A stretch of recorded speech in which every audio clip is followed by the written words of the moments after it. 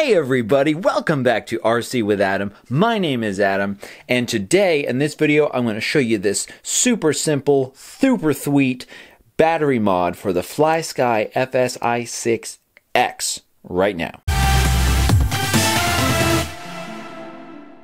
Man, it's good to be back with you sharing fun and helpful videos about RC stuff.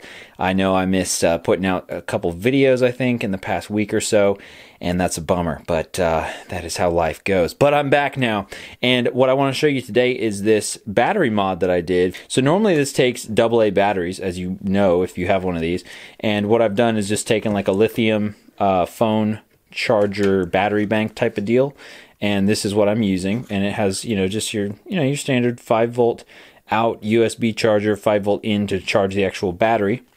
This one happens to be a 2200 milliamp hour, so pretty good, a little bit more capacity than the batteries that I had in here, the AA's. I usually use Eneloop nickel metal hydride batteries. So all that I've done here is I have taken a USB cable and I chopped it to the appropriate length. This one actually turned out a teeny bit too short.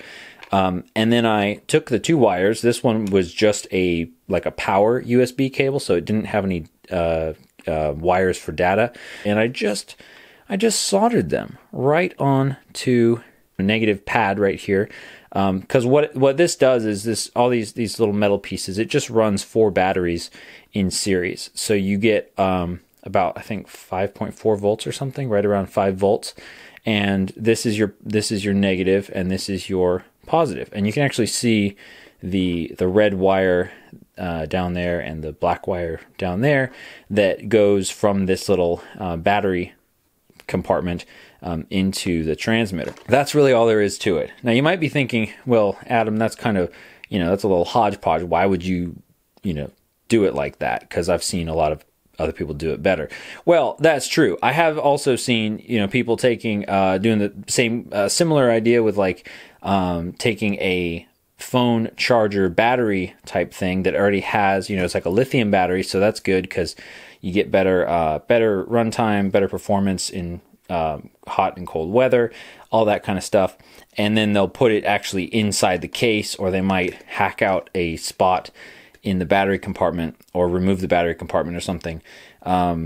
Or they'll use like possibly a lithium polymer battery, like this single cell, and then step up the voltage to around 5 volts, which I guess is pretty efficient.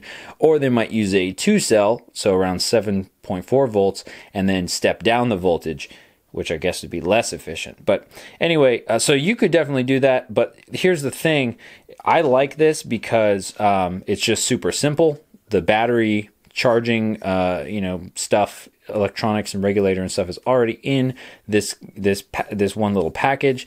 I just, connect the USB cable. It's good to go. For charging, I just connect a micro USB cable, just like you'd charge your phone or other, GoPro or something like that. So it's really very simple, and if you need to charge your phone or your GoPro, you can just unplug your transmitter if you're not using it, and then charge up whatever you need to. So I like that. And then as far as doing it like this, yeah, it's not the most sleek, but it is very simple. And I haven't used this a ton, so I haven't done a whole lot of testing as far as the difference in runtime and performance and that kind of thing. But so far, so good. I would say that as far as the quality of these cables, I'm not super pleased with. It's kind of cheap, I'm thinking these might break after a little while, so I may want to upgrade that, but you get the idea. I just wanted to kind of share this concept with you. Another thing that's cool about this is you could use different size batteries. You could also use a larger battery bank like this one. This one's a 9,000 milliamp hour battery bank, and just stick that baby right on there. And this one has 2 output ports, so you could very easily, be using your transmitter and charge something else, or maybe power your goggles. I don't know, something like that. So anyway, it's just kind of something neat, and this way you don't have to mess around with 4 AA's. And also, I could use a lithium polymer battery and probably I was going to use like a big 2-cell that I use for my goggles. But here's the thing, I only have one battery charger right now, and I don't want to, you know, have another battery that I have to charge using the battery charger like that I would use for lithium polymers. This way I can just get any old, you know, phone charger type USB charger and charge this baby up. And I feel like I've said charge a lot of times. Oh, and just to show you that it actually does work, we're gonna plug this in right here, and then we can turn this on and flip the switches up. Ta-da! And we get about 4.99 volts or so.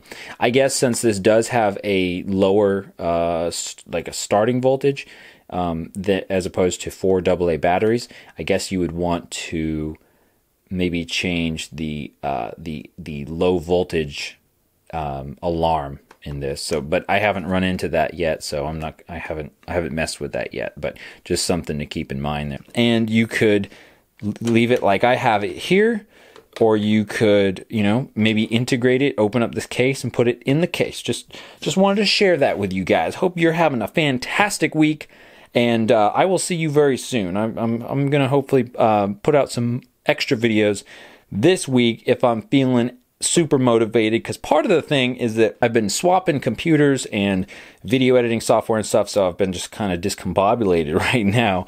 So anyway, thanks for watching, guys. I'll see you next time.